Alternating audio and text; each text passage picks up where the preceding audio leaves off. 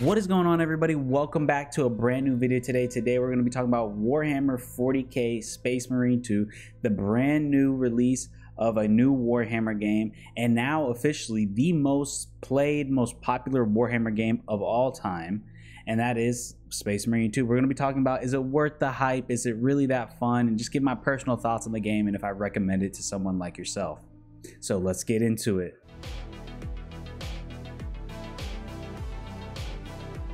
So the game was released on September 9th on all platforms, all next-gen, Xbox Series X, S, PlayStation 5, PC obviously, and yeah, the game was developed by Saber Interactive, and if that developing team sounds familiar to you, that is because they are the creators of World War Z and also the creators of the Swarm engine.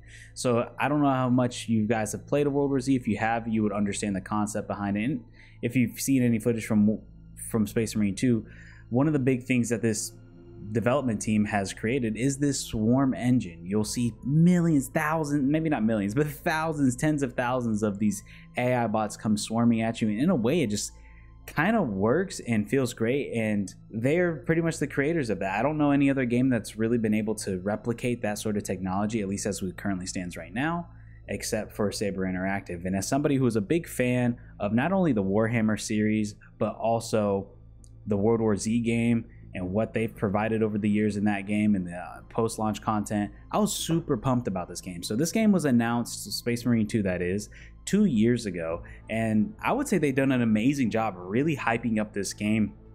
There's been a lot of early access footage and other things of people just really getting an idea for this game, and ever since I first laid my eyes on the gameplay footage about a year ago, I was immediately sold. I'm like, I cannot wait to play this game. I am super pumped, and I felt a lot of people also felt that same way as well, even if you weren't a big fan of the Warhammer series like myself at the time.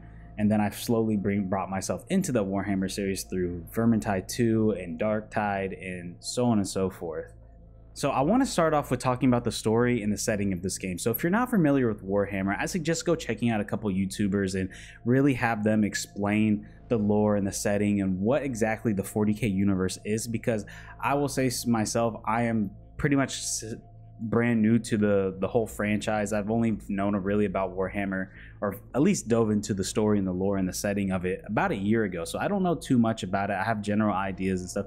It's a very complex, very huge, big world with all kinds of different lines and story. I always tell people Warhammer is more like a world, a setting, than it is an exact story. There's a bunch of stories within it, but it's just detailing these people's lives that are within the 40k universe. So if you are familiar with the Warhammer franchise, this game is set in the 41st millennium during the era Andromedus and the age of the Dark Imperium.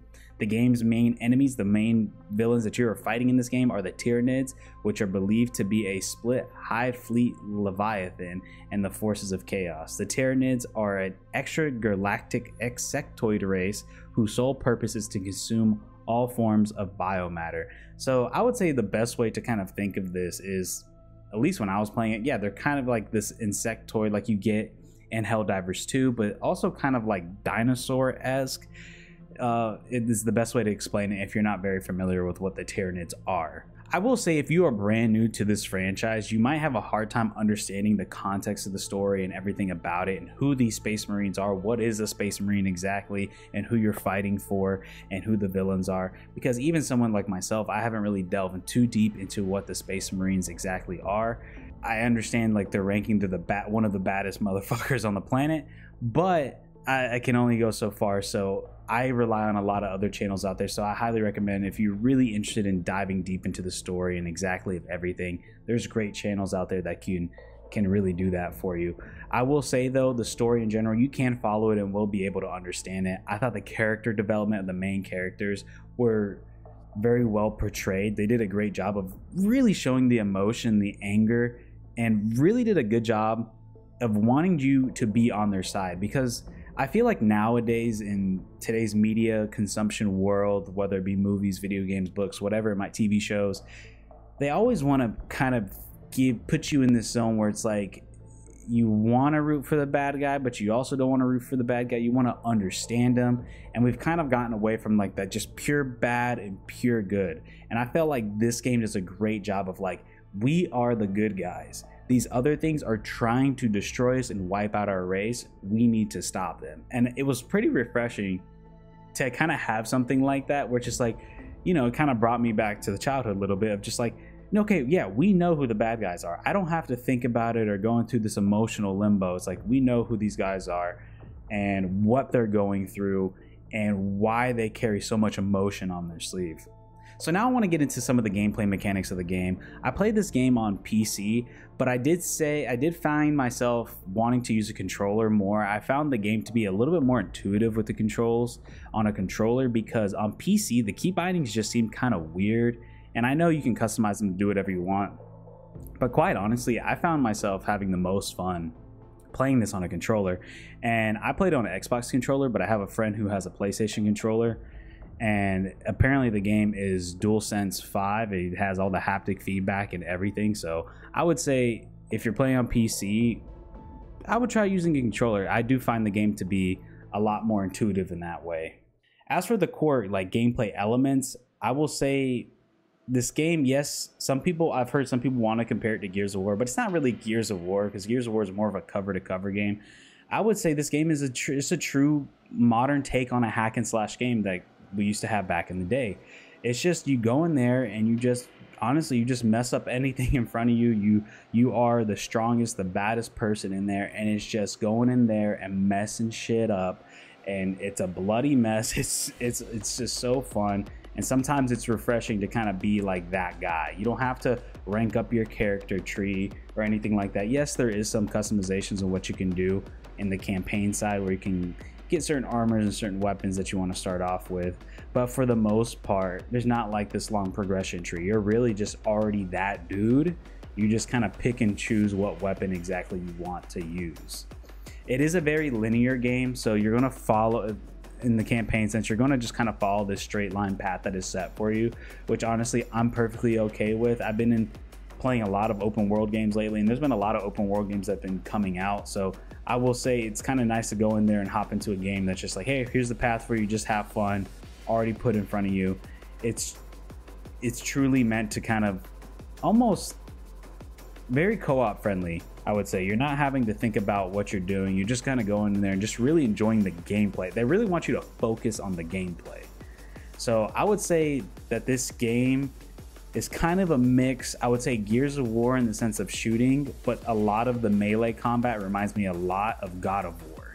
So I would kind of mesh those two together and take away the cover-to-cover aspect of Gears, and you kind of have what you would say Space Marine 2 if you haven't already played the original Space Marine 1 that came out during the 360 era.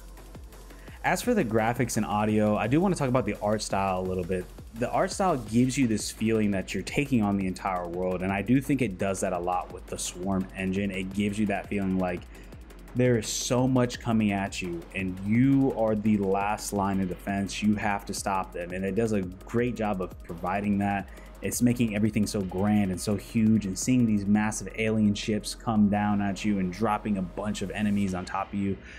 It's really making you feel like, oh man, I gotta stop a lot. And then the level of detail that they put into each level is incredible, just from the minute assets and the backdrops of the buildings and the mountains and the sky ranges and the ships and everything. It just looks amazing. But that's just the Warhammer style, you know, playing Vermintide and playing Darktide. While yes, different developers, it kind of has that same feel of like that grandness of like how big everything is, and they do an amazing job portraying that. And I feel like if you're a big fan of Warhammer for the past 20-30 years, this almost kind of feels like your vision coming to life, I would imagine, for a lot of people. Now, as for the level design, I thought the level design was pretty solid. The campaign missions are very long. I will say this, it takes over an hour to complete.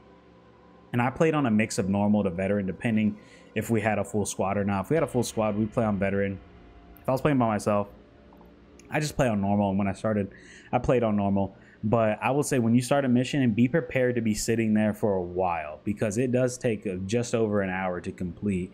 I'm not entirely sure if you can just stop midway through and keep your progress, because I haven't necessarily done that because I'm afraid to. But yeah, I would err on the side of caution. If you're going to play, make sure you got some time. If you're going to do the campaign specifically, you know, keep keep your time slots available. The boss fights, I will say, in this game are freaking awesome. They're pretty sick. Each boss is different and unique and adds a different level of variety in combating them. I like that a lot.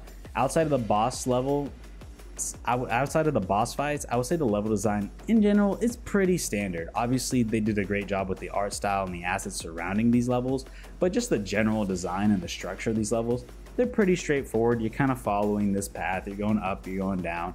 Nothing absolutely absurd and crazy that you're doing. It's not like a platformer in any sort of way. So I'm okay with that, you know, considering the type of game that this is. As for the audio design is incredible in this game. Each gun sounds super punchy. All the insectoids and the Tyranids that you're fighting against and the bosses, and the way the melee attacks and combos hit the enemies, it just sounds great. It sounds really good. As for any technical things, I would say for the most part, the game is, I've experienced not a single bug. It has been absolutely smooth. The only thing, my only small complaint I would have from a technical sense is that I do feel like the FPS is kind of low, and I've tried on 2 different systems. I have a PC and a laptop, and while my laptop's a little stronger, I found that it didn't really make a difference in the frames I'm getting. I'm kind of coasting around 45 to 60 frames on 2 different systems with different settings, no matter what I do. So, and that's with the latest driver update. So I don't know what that's about. I would imagine as time goes on, you know, as games are usually out, they're going to get optimized better and better and better. But even with that lower frame rate, that 45 to 60 range, it still feels super smooth and super stuttery, to the point where I could tell I was at 60, but I would have never noticed that I was dropping down to 40, because something about it, it's very smooth, even at low frame rates. So maybe people out there, beefier PCs, they can get it a little higher, but that would be my only complaint. But even so, like, I'm okay with 60 for right now. As long as it's playable, it's not stuttering, it's smooth, I'm okay with it. Now that we're done with the campaign, I do want to talk about the 2 other modes that are available in this game. The first one being Operation Mode. So Operations is basically another PvE mode that is supposed to complement the campaign. So what exactly is happening is you're in the campaign, and in the beginning of the campaign, you're talking to other Space Marines that go off and do another mission as you continue to do your campaign. In Operations, you are those other Space Marines you meet in the campaign doing something else. So a lot of the level art style is going to correspond with what the campaigns are. You're just following a different path and seeing different things and fighting different things, but it's all going alongside the campaign. You cannot play the Operations mode though until you've completed the campaign, or at least completed the second planet in the campaign, as what I've found. And there's about 6, there's 6 operation maps that you can play, and this makes it a little different from the campaign is now that you have this mode, it's still a 3-player co-op mode, but there's different classes with different upgrades that you can do and different specialties. So this is where things kind of get, I would say, for lack of a better word, hero shootery, where now you're having I believe 6 different classes, all with their own certain weapon types and their own special abilities that they offer, and with its own different difficult selectors and its own leveling system. So it's all completely separate, something you can play to continue to scratch that PvE itch once you complete the campaign without having to play it all over again. So, and also get a chance to rank up some characters and play those as well. Now let's get into the multiplayer. The multiplayer, you have 3 main modes. You have basically a 3-flag domination mode, ABC, and you try to capture. Then you have the team deathmatch mode, and then you have a King of the Hill / hardpoint mode where, you know, you try to get as many points you can. The first one to a certain amount of points wins the game. It also has the different classes of Space Marines that you do in Operations. It is very similar. The only difference is there's certain things that your character can do in Operations that it can't do in multiplayer for a balancing because of that, because there's certain things that, you know, maybe you don't want to bring into Operations, bring into multiplayer, because you don't want to mess with the balance of it. So, and the multiplayer has its own leveling system as well. And here's what I'll say about the multiplayer. The multiplayer to me is just simple fun. It is super simple fun. It kind of takes me back to playing like these old multiplayer games back in like early 2010s, late 2000s, during the 360 PS3 era, where every game that came out had a multiplayer, and the multiplayer was kind of like your standard, you know, like it had your team deathmatch, your dominations or whatever. And it kind of reminds me of that a little bit, in a way where you know, it's kind of nice to play something just refreshing and simple. You just hop in, select your guy, pick whatever gun you want to use, and then you go in and you just have a fun just blasting Space Marines. I will say it's a little spongy, so expect to, like, you know, kind of lay into some guys. And I've noticed as I played and as the days goes on, players are getting better and better at how to use their abilities and stuff. So it's starting to get a little bit more competitive, I will say. So yeah, and I haven't noticed any skill base because I'm getting put in with a bunch of different levels and different qualities of players. So I haven't necessarily noticed that. I don't know if the game has it or not, but yeah, I will say the multiplayer has been awesome. It's been super fun. The level of design in these multiplayer maps look amazing. They're beautiful. They're very simple, very symmetrical. I would say they're almost all of them are very symmetrical. Not one side is really different from the others. As for the longevity of this game and what the future content is going to look like, there's no words on future content as it currently stands of when I'm recording this video. I tried searching. I didn't really see anything. I would assume that there's going to be, I would say this game has a decent amount of content. I'm not going to say it's a ton, it's a bunch, but I would say for a game like this, it's kind of what I would expect. And I know some people who are super hardcore gamers who put in like 30 hours a week or whatever it is playing game, they might find that they've done everything and completed it really quickly. But, you know, I would say to the casual gamer, and I would say that this game probably fits the casual gamer the most, and even hardcore gamers, honestly, just anybody who wants to have good fun. It has a solid amount, and I would imagine as time goes on, based on Saber Interactive's previous experience with World War Z, there's going to be content dropped throughout the time, and just that's the world we live in. So the good thing is it is a $60 game, so you're not seeing a bunch of tiny little microtransactions everywhere, or I would say it's $70 if you're on console, $60 if you're on Steam, at least in the United States. Now, as for the overall reception of the game, it's been great reviews pretty much across the board. Everywhere I look, people are loving it. People are enjoying the game. It's now reached 2 million players across all platforms, which is absolutely insane. It's become the biggest Warhammer game ever. So that's pretty cool to see. And I will say, as for my personal experience with it, it is the best $60 I've spent on a game in a very, very long time. Like, genuinely, this has been the most fun game I've played this year. It has been an absolute blast to go in there with friends and just absolutely terrorize everything and just have a good old time. And then when we want to switch things up, go into multiplayer and work together. It's been so fun. I've enjoyed every aspect of this game, multiplayer, operations, campaign, and kind of like what I said earlier, in a weird way, and I was talking to a couple people about it, and from what I was seeing online too, people kind of felt the same way, was that this game gives you an element of nostalgia for me in a weird way. Even though I've never played the original Space Marine back in the 360 era, it reminds me of that era, what I said, where it has that simplicity. It's not trying to make you overthink. It's not trying to have you do all these crazy little weird side quests and trying to make things as complex as possible and add all these different progression trees. It's just simple fun, and it just brings that element of what we all used to have back in the day and what made games fun. I think nowadays a lot of games try to overcomplicate things when it really shouldn't be that way. Sure, there's a genre and a niche for that, but not every game has to be that. And I think Space Marine, the reason why it's so successful is kind of giving something that a lot of players, including myself, has been looking for a long time. And it's been really, really refreshing to have something like that back. I will say the game has definitely lived up to the hype. It was worth the wait. I've been excited for this game for the past 2 years since it was announced, and they've released it at a perfect time. It's been super smooth, super great. I will say if you have any remote interest in this game, or you've looked into it briefly but you're not sure, you don't want to spend the money because you've been burned by so many other games, I will say you will not regret this game. I would highly, highly recommend it. It is a blast to play. Yeah, man, check it out. Especially if you're looking for a good co-op game with friends, this is perfect. This would be right up your alley. I encourage anybody who has played the game to let your thoughts be known down in the comment section below. I would gladly appreciate to hear what you guys have to say about it. And yeah, I want to thank you guys for watching this video. And if you're interested in more gaming reviews, news, discussions, whatever it might be, feel free to subscribe to the channel and like this video for more. And peace out, everybody. Catch you guys in the next one.